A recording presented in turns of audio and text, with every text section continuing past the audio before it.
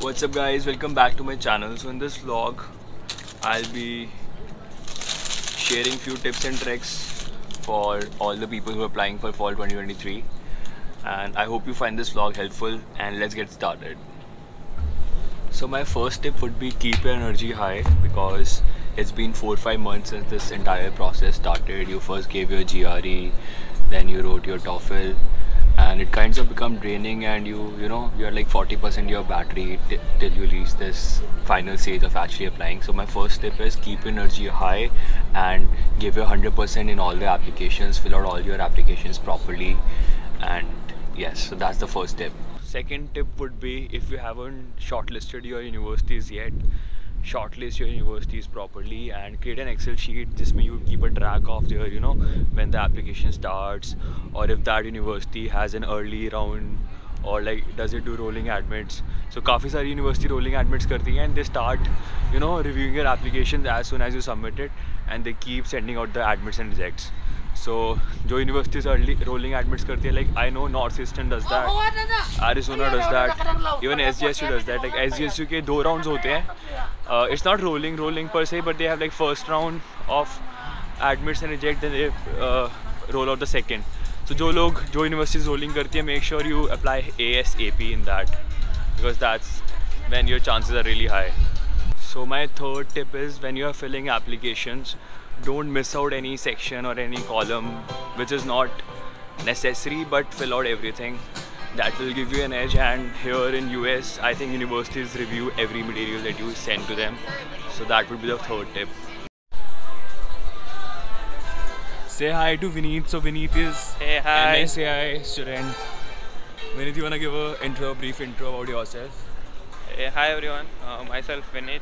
I joined SJSU this semester, and that's it, I guess. So Vineet and me, we live in the same community.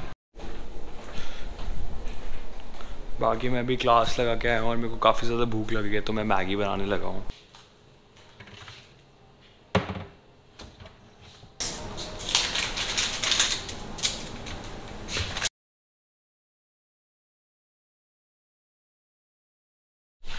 बाकी fourth tip ये है कि Reddit पे अपना account बना लो, और उस पर एक सब रेडिट्स होती हैं. इसके लिए ग्रेड एडमिशन्स है, तो ग्रेड एडमिशन्स ज्वाइन कर लो. वहाँ पे तुम्हें पता चलता रहेगा क्या क्या हो रहा है. एंड जब तुम अपनी यूनिवर्सिटीज़ में अप्लाई कर दोगे, तुम्हें टेंशन होगी कि कोई डिसीजन तो नहीं रिलीज़ हुआ. तो ये सारी चीज़ें ट्रैक करने के लिए गेट ऑन दिस सब रेडिट ग्रेड एडमिशन्स. तो वहाँ पे you can stay updated, and even you can ask stuff, and पता चलता रहेगा तुम्हें क्या हो रहा है. बट ज़्यादा भी मत करना है सब, उससे एंग्जाइटी भी होती है. But just be there so that you don't miss out on any important information. एक तो मैं आज तक ये प्रॉपरली फिगर आउट नहीं कर पाया हूँ कि पानी कितना डालना होता है मैगी में. हमेशा या तो काफ़ी कम डल जाता है और बहुत ही सूखी मैगी बनती है, या फिर बहुत ज़्यादा बनता है, उसको फिर बहुत देर तक बॉईल करना पड़ता है ताकि वो प्रॉपरली हो जाए. Let me know in comments if you have any tips and tricks for this.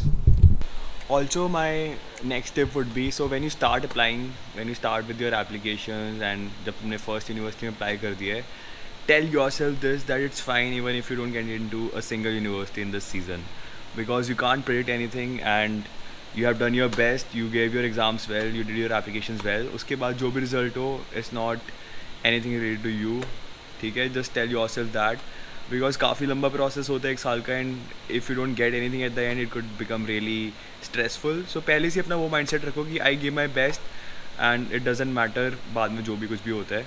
But what you can do is, you can be smart and prepared and proactive through out the whole journey.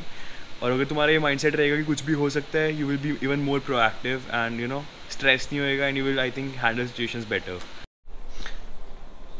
बाकी Maggi बन गई है, बढ़िया बनी है. थोड़ा सा पानी कम रह गया इस बार भी. सो I think that's more of it guys, and just do your applications well. All the best, and I hope you all of you get into your dream universities. And yes, so after this I'll just add the snippets of advices from few of my friends. Let's see what they have to say. So Saksham, how did you shortlist universities while applying for MS? I think the basic thing for shortlisting universities is, like, you need to go to the university site and check on the courses they are offering, and what are your interests and the specialization they are offering for the course you are willing to take. apart from that, like you need to contact your seniors and like ask about the professors who are like good enough. Like for myself, I asked about like Professor Guzun and Carlos Rojas for this machine learning and data mining. You asked them before actually applying for SJSU? Yeah. One of my seniors, yeah. So Vatsal, what was your preference while shortlisting university? So I just did two things. I ranked the universities and based on my GPA, I tried to select those universities in which I can get into. And my second was the location. Okay. And since SJSU is in the Bay Area, I thought that it would be easier to get into the companies since most of the companies are not preferring actually, but yeah, it's easy for you to apply if you're in the Bay Area. Make your SOPs just the way the university wants. I think the university has cut down the limit to 800 words, so make sure you follow the 800 word limit instead of giving the whole SOPs. So yeah, I'll start with the LOR. Like a major tip for the LOR would be reach out to professors or your supervisor who you closely worked with. So one of the mistakes I find people doing is that they would ask somebody who's the HOD or like a CEO of the company you interned in, even if you don't know them personally or they've not supervised you closely in any project. So do not do that because they can't offer any insights on who you are.